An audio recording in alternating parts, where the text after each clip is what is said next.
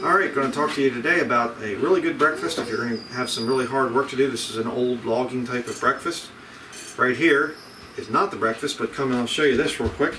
Here we have this is pork here, pork chops, and egg and white kidney beans, canned kidney beans. This is actually our food for our dog Gretchen.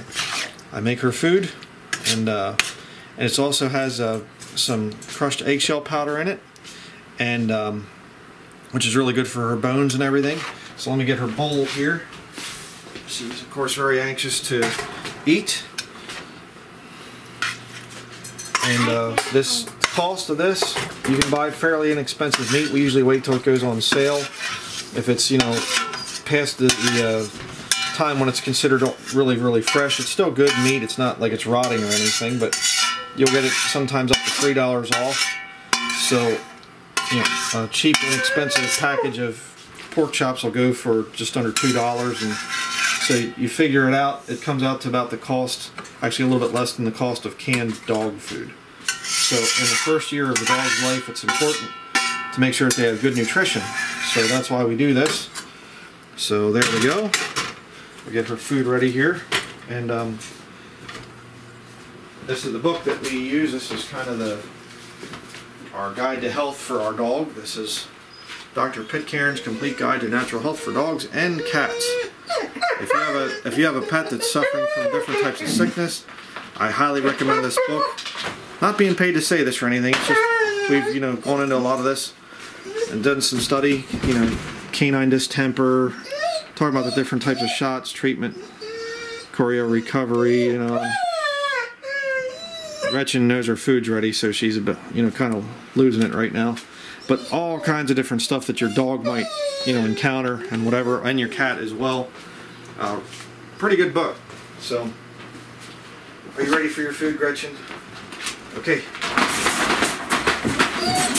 down. Come on out. Again, crate training is part of what we do here. Oh, man, that tail's getting big. Sit. Sit. Sit. Sit. Stay. Alright. Now we ask God's blessing for the food as well as our own. Okay, quiet. Dear Heavenly Father, I do pray that you would please bless and sanctify and cleanse this food for Gretchen's sake. Help her to be a good dog. And I pray that she would recover from any vaccine damage that she's had from her past. I pray in Jesus' name. Amen. Amen. And no, we don't vaccinate our dog either. Okay? Nutrition is the key to health and good, strong immunity, not some stupid petrochemicals that they stick into you. Alright, vaccines are ridiculous. Alright? So put her food over here on her mat. Stay. This is also important that you let the dog know who is in control of the food. Gretchen. Okay. Alright, now on to actually what we're going to be making today. We're going to be making, could you go get some beans, Oliver? I want one can. No, get the cans of beans, please. We're going to be making, this is a thing that old-time logging camps would make. It's pork and beans, essentially, but we kind of make it meat and beans. I actually read the one time that an old logging camp, they would actually oftentimes eat 5 different types of meat for a meal. And the reason for that is when you're out swinging an axe and using a crosscut saw, it's very high energy intensive. You need a lot of meat. The old saying was you need something that sticks to your bones, or sticks to your ribs, excuse me. Meaning you need something that's going to stay in your system. I've never seen anybody that eats vegetables or something like a vegetarian that can go out and perform the kind of really hard labor, very labor intensive work of like hand tools and things with vegetables. Okay, you need something that's a lot more substantial. Animal fat is really good for you. It's also very much needed for the brain as well. Okay, because your brain is fatty tissue. So if you don't have animal fats in your diet, you can get some fats from nuts and things, but you are what you eat. Don't forget that. Don't be a vegetable and a nut, in other words. What we have here is we have 2 different types of beans. We have soldier beans and yellow-eyed beans. So if you've ever seen a soldier with yellow eyes, no, I'm just kidding. Okay, these are vegetarian beans, and we're going to take care of that. We're going to make them non-vegetarian. Then we also have, no, not yet. Don't take them out of the wrapper yet. Better show people. We also have just a This is a Oktoberfest bratwurst, uncured. Good stuff. It comes from Germany, actually. Available in our local grocery store. Just a sausage, pork sausage. We have, I threw out the package because we just used half of it at a time. This is antibiotic-free smoked bacon. Really, really good stuff. Very tasty. Fry that up. And we also have antibiotic-free chicken from the other night. Some leftover chicken. Yep, we bake it in the oven baked chicken, and thighs and legs. Don't jump up and down. And so we're going to have 3 meats in our food this morning. So really good stuff. And of course we need an onion. Go get an onion. Yep, in that way. So we fry up. What you do is, just to tell you the recipe a while, and you'll see I'll be recording here as we go through it. I gotta wash this pan out. But you first put in some butter or bacon grease or any kind of oil that you want, and you slice your sausage into little chunks, which I'll show you, and you fry that up. Add the onion, and then, well, actually you would do the bacon first, and then fry up your sausage, onion, and then you add in the beans and then the chicken, leftover chicken. And so we'll show you as we continue. All right, let me show you the proper way to make bacon. If you want to look in here, you want to lay it out as flat as possible. I like to cook it on about medium there, about 5 on the stove. And you want to keep it flat, and you want to turn it fairly often. And you don't want to just a lot of people just take bacon and just stir it up and whatever else, and you have some areas where it's cooked well and others where it's just kind of gummy and whatever. Mm-hmm. You want the whole thing of bacon to cook nice and flat if you can. And over here, what we're going to do is, this is frozen, so you can still cut it up that way. Let's go like that, and you can just get them out of there. You can have them thawed out too, it doesn't matter, but in some ways it's actually easier. Get that ice off of there. In some ways it's actually a little bit easier to slice them into little rounds like this when they're frozen. Of course, you need a pretty sharp knife, which we have good knives. It's one of the things we invested in early on in our marriage. I've always been kind of a knife guy, so now how to keep my knives sharp. It's very important to keep your knives sharp, but you just want to slice them into a little bit over 1/2 inch, maybe 3/4 of an inch thick pieces, like that. And just let your bacon fry up. Keep your bacon grease when you're done with your bacon all being fried up. And of course, when you get it fried up, you just take it and put it right on a paper towel to absorb some of that, grease off of there. So we'll be back as we continue.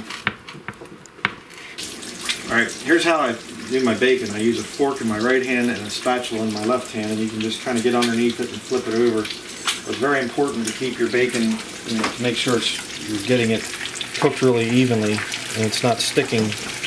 Because again, you're cooking with stainless steel here, not with Teflon. If you don't understand why, I haven't seen one of my other videos where I talked about the whole Teflon thing. Teflon is a toxic chemical, and it'll off-gas, and it'll also start to chip off as it gets older. So you don't want to mess with Teflon pans or aluminum, or even some of the enamelware or whatever. You want to go with stainless steel or cast iron. Cast iron really is good. Baking and cast iron are really good together. But while we're talking about toxic chemicals, I just want to say something earlier. I mentioned about our dog's not vaccinated. Our dog was vaccinated by the breeder that had her for the first few months. But we're not going to be vaccinating our dog ever. And the reason for that is very simple. And the very best argument against the whole vaccination thing is, what are the ingredients of vaccinations? Why don't you ever ask those questions? People don't ask that. They would look at this, something like this can of beans here, and you look and you see all natural ingredients. And there's your ingredients right there. You don't have to zoom in on that. But you go to the store, you look at ingredients. They put ingredients on things that you buy. Well, why on earth would you put something injected into your bloodstream without knowing what the ingredients are? It's insanity. People are crazy in the head. If I give you this cup of liquid and I say, here, drink this. This will be good for you. You say, what's in it? Never mind, drink it. Well, that's a problem. But yet you'll go to the doctor and they say, here, let me put this directly into your bloodstream. We're not even talking, I mean, you drink something that's toxic, you can vomit it out, or you can get, you know, diarrhea or something and expel it. It's passing through the system. You're just, boom, right into the bloodstream with a vaccine. It's petrochemicals. It's terribly toxic.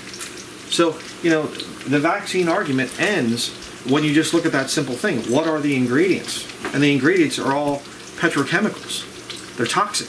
The same kind of, you know, basic elements that are used to produce gasoline or oil or WD-40 or any kind of a petroleum-based product. And these things supposedly cure diseases. See, if you actually do the history and you go back and you realize in the early 1900s, actually back into the 1800s we'll say, most people were doing herbal remedies or things like that, and they work quite well. But see, the problem is, to be able to really corner the market, you can't really, because people can go out in the woods and pick those herbs. So the whole petroleum industry was really birthing in the late 1800s, early 1900s, and you know, they were using it for, of course, you know, different engines and things like that to run things. But they started to realize, hey, we can turn this stuff into medicine and make a lot of money. You see, if you really study the thing out, alchemy, the goal of alchemists, basically occult people, and that's where your modern word chemistry comes from. But the goal of alchemy was to basically find a way to make gold, because you can't, you see. But they wanted to find a way to make gold. Well, you say they never succeeded. Well, actually they did, because they can take petrochemicals and turn them into pharmaceutical pills and vaccines, and they make quite a bit of money. Now, it's not gold, but they can get quite rich off those petrochemicals. That's why the phrase oil is the new gold is very prevalent. Yep, exactly. And it is. Black gold, you know, as it's also been called. Yes. And realize again what oil is. Oil is essentially deceased organic matter, right? That was buried in the flood in the days of Noah, compressed under high pressure, turned into crude oil, essentially. So you have dead plants, dead animals, and dead people. And you want that injected into your bloodstream? You want to swallow it as a pill and it's going to make you better? It cannot make you better. When did you ever hear of anybody saying, here, take this vaccine, take this pharmaceutical pill, and now you're better? And you never have to get it again. Oh my, no. It's symptoms management is all that they can promise you with pharmaceutical pills and vaccines. Symptoms management. You're not cured of anything. Right? And we could keep going off on that, but I got bacon to make. And so we'll be back with you here. Looks like this one's done. Looks pretty good. Evenly cooked. You don't see any soft spots on it. Again, you want that thing as flat as you can. Put it over on the paper towel. Flip them over. You don't want it to get black on any part of it. And you'll see, by the way, too, get off of there. You'll see, by the way, too, that, see how it's kind of, yep, that one looks good. You just want to flip these over into the area where they're cooking good. Careful that the grease doesn't splash you, like that. Got burned there on my hand, you can see, the other day. I'm a casualty of bacon breakfasts. But all this down in here, this dark and everything, you say, oh no, that's going to be a hard thing to get off. Actually, it'll come right off when we put the beans in and we start cooking everything else. I'll show you how to do that. So it comes out really clean. But we'll continue. Okay, bacon's just about done. Looks like we're pretty much finished up here. That one's definitely done. Put it on the pile. You don't want to let your bacon grease sit for too long because it'll smoke like that. And I guess if you let it go for really long, it could probably catch on fire, but don't let it go that long. Okay, put that off to the side.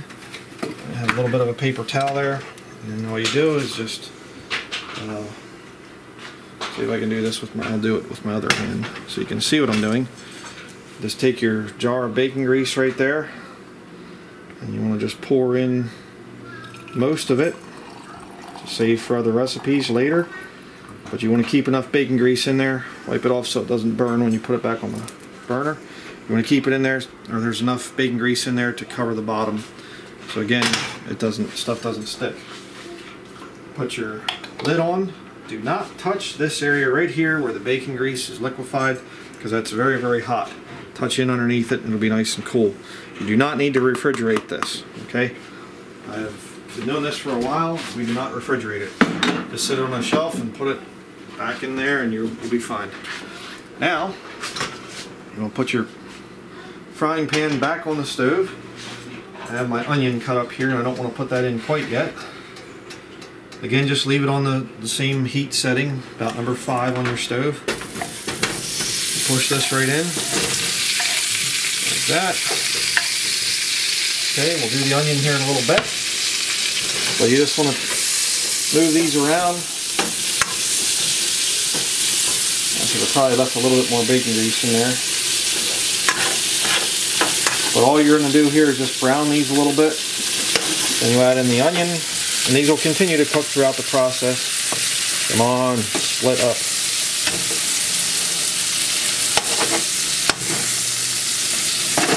They're building community, Dad. Well, I'm breaking them up. Not supposed to be together. Supposed to be separate. Anyhow, so we're going to do this for a little bit. Brown these up a little. Just make sure you keep stirring them. And if you do like I did there, you can always add a little bit more grease in, or a little bit of olive oil or butter or whatever else you want. And you don't have to put 3 different types of meat in. Okay, we're just doing it because we have a big day ahead of us. We're actually going to be deconstructing an old school bus, and we're taking the seats out today. And there's different ways to do it. We've done it in the past, and you can grind the heads of the. Basically where the seats bolt to the floor, there have to be bolts that go right down through into the frame cross members or whatever, or just the underbody, whatever. And here in northern Maine, because they put junk all over the roads, there's a calcium chloride. That's one of them. Probably sodium chloride and maybe even magnesium chloride now. Yeah, but it really rusts things really bad. And so what happens is these nuts get totally rusted onto the bolts, and you can't just get underneath there and turn them out. And so a quick way to do it is just to get an angle grinder and grind the heads of the bolts off. But if there's a lot of debris and stuff, you get sparks flying all over the place on the inside of the bus from doing it that way. I did it last time. So what we're going to do today is we're actually going to try to get in underneath the thing and actually have a breaker bar, not to be confused with a certain false prophet name breaker, but you put the thing on and then you can actually just snap the bolts off. They're not real big in diameter. So that's what we're going to be doing. So we're going to need a lot of energy, crawling around underneath the bus in the snow and breaking bolts off. So now don't pick on me, Dad. I've broken a few bolts already. Yep. With the Lord's help, Yeah, don't we were pick doing on it the me. other day and she was breaking some. So we're going to fry these up. You can see here they're already starting to get browned up a little bit. Going to get a good coating on these. And these ones have cheese in them, so you have to be careful to definitely keep them moving, because the cheese will come out and they'll start to stick to the frying pan. But just keep them moving around, and then we'll come back here and we'll put the onion in. Alright, we're getting them pretty much where we want them here. It's about the color that you want, kind of a golden brown. You can make them a little bit darker if you so desire. Again, it's not a real tough recipe here or anything. You just want to make sure that they don't stick. Okay, now take the onion, just sliced and quartered, halved and quartered. What you do, scrape it in there. This will add a little bit more liquid to the mixture as the onions kind of cook a little bit. And if, depending on how you want it to come out, you can cook your onions a little bit longer or a little bit less. If you want like a little bit of crispy onion in with the thing, then you don't cook them as much. If you want them to be a little bit, softer and not crunchy, well then just cook them a little bit longer. Not that difficult. Remember, this is an old logging meal, old-time logging meal, so they weren't exactly gourmet chefs or anything in the logging camps. They knew what worked for good health and good energy, and while working really hard, and that's why they did it. So now I'm going to put some beans in. We like them a little bit more crunchy, the onions. Don't like them to be real soft and gummy. So, non-electric can opener, yes, the way to go. I've said it before in other videos, and I think I did anyhow. Didn't I say it in another video? I'm pretty sure. But we actually had to redo this video because the first time it was really dark. It came out really dark. But, so it could have been that video. I don't know.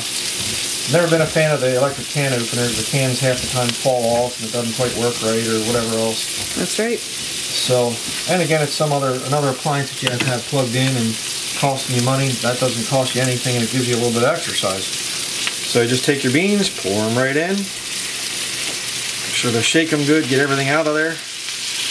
Okay, that one's empty. Again, this one.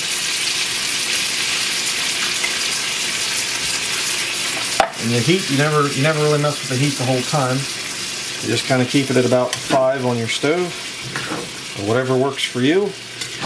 Don't want to have too much heat to it, and so you're burning it on the bottom. And now what will happen is, as you start to cook this, a lot of that bacon grease, it looks like it's burned on down there on the bottom. You can see it's already starting to come off. You just kind of stir it, and it'll come right off. It's pretty neat. So you just want to let this cook for, well, maybe 5 to 10 minutes, about like that. And you can add the bacon, you can add the chicken, and you have kind of a meat lover's beans recipe that gives you plenty of energy, and definitely good if you're doing a lot of hard work. I don't really recommend it if you're going to be sitting at the computer all day. The food we eat, again, is kind of fattening food, and I know the whole ketogenic diet thing, which is great. I think there's some good things to it short term. Yes. As I've said before, I think long term, when you're cutting out a lot of fruit and things out of your diet, I think it's a bad idea. God designed you to have, some variety in your diet, so I'd be careful about sticking with something like the ketogenic plan or any other diet, really. You want to have all of, well, not all, but what God makes, fruits, vegetables, and meats, grains, dairy, the whole thing in your diet. Again, that's another reason why I'm against vegetarianism and specifically veganism, because you're being commanded to abstain from meat as well as other things too, veganism especially, and I'm very much against that, and I don't think it's what God designed. But you just let this cook up for a little bit. You'll see when it's about getting done, it'll start to bubble a little bit here and there. We're not anywhere even close to that yet, but starting to take shape now. And so that's going to be it. We'll be back in a few minutes. Alright, here you can see some of the bubbling occurring. So we're about ready here for everything else. Again, you don't want to let it cook too long because then the beans just turn into mush. And so you really don't have to cook it real long. And as you can see, by the way, look down underneath there, all that burned on stuff and everything else is pretty much gone. There might be some over at the edge there a little bit, but you just scrape like that and it comes right off. Pretty neat. You can actually do dishes with your food. clean your pan with your food. And then you just take your bacon and just crumble it up into pieces like this. Hands get nice and greasy. That's okay. And then you lick the bacon off your fingers. No, that's not civilized, honey. Come on. This is a very, very high class home. Act respectable. Mm-hmm. What would the neighbors think? I don't care. It's terrible. People in northern Maine are very high class people. Yes. We actually saw something yesterday. I got to tell everybody about this. We're at a Tractor Supply, and for the very first time in my life, I saw something in the back seat of a truck. It was a crew cab truck, had the 2 rear doors, and the 2 front doors. And walked out, and I see this brown fur like thing in there, and I thought, oh, we've got a dog, and maybe 2 dogs, or they're kind of big. Got a little bit closer. There's 3 calves. Okay, baby cows. 3 of them. in the back seat. I thought, well, okay, that's a record for me. I've never seen that before. And so that was pretty good. But there's the chicken, putting the chicken in. Okay, put this in the sink. Just gotta wash my hands off here quick. Not gonna lick them for the camera, but it was suggested to me. We'll get into that. Don't pick on me. Terrible. I like to be natural. I know it. So, then all you do down here is you just stir it all together like that. And the bacon obviously is already cooked. The chicken was cooked the other day. Just had his leftovers. And so it doesn't need to be cooked really long to make sure everything's okay. It's there. It's already pre-cooked. So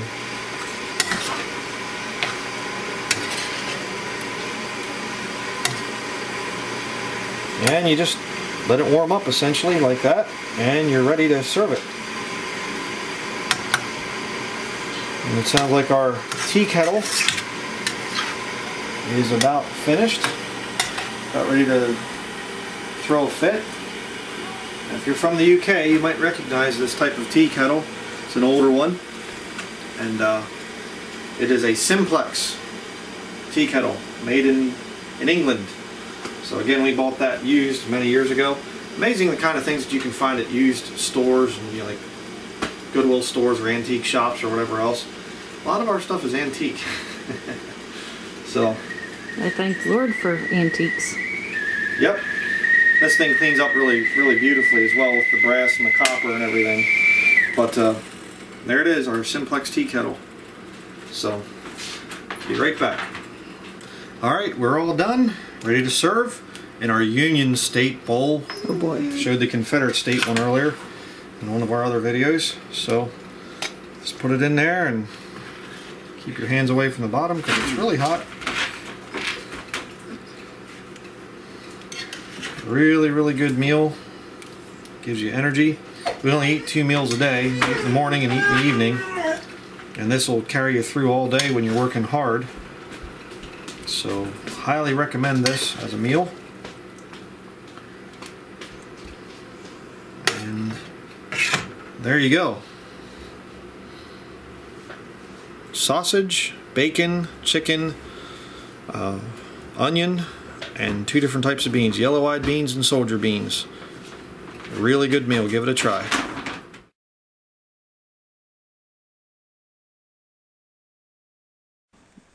Alright, here we are in the spaceship. No, I'm just kidding. It's just an old school bus. Looks like a spaceship almost when you look at it like that. It's amazing.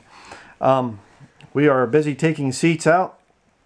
As you can see, the ones on this side here have already been skinned.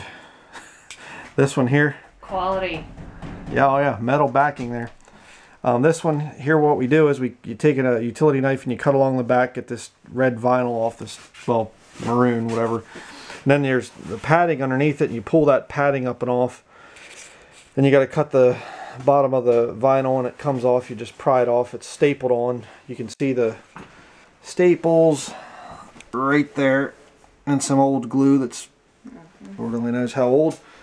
And we already took the seat pads off the bottom, but then over here you can see there's 2 bolts. I already have one out there on, well, it's the whole way over there to the left, and then there's another one right there and back in there like that. And then down here, this is the hard part with taking buses out of school, or yeah, taking buses out of seats. Yes, taking the seats out of the bus, excuse me. Yeah, brilliant. Here you can see how all the junk that they put on the road actually comes up through. It'll work its way up through metal like that. And it's not just, you know, slush on the children's boots or whatever that does this.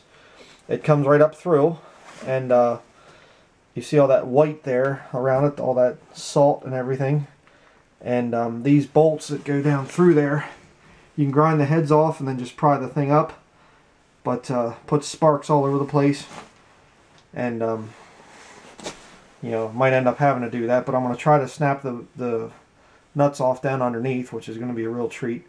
You'll see why here in just a little bit. But just, you know, wonderful. And I'm sure it doesn't do any damage to the streams in the spring when all this stuff melts and goes into the water. Never. You know, it wouldn't be possible if it was unsafe. Because the government would bankrupt the industry overnight. Sure, absolutely. And then you get all those nice, wonderful pieces of gum that are years and years old, like that there. You know, so funny. Yeah, for Gretchen, she likes to eat them. But it's funny that you know some child was chewing on that, and they stick it in underneath the seat frame, and it's there probably 10, 12 years later. Yeah. Don't eat gum. Gum is not very good for you. So, and you can see out here, outside, how much snow we have left. That's an ATV under the tarp there. Windows are pretty dirty, but that's what happens when you drive on dirty roads. But, yeah, the snow's pretty high yet. So, I'll do a little bit more filming in underneath the bus. And we're gonna see if we can get these stupid seats out. Alright, here we are. Gonna go underneath the bus.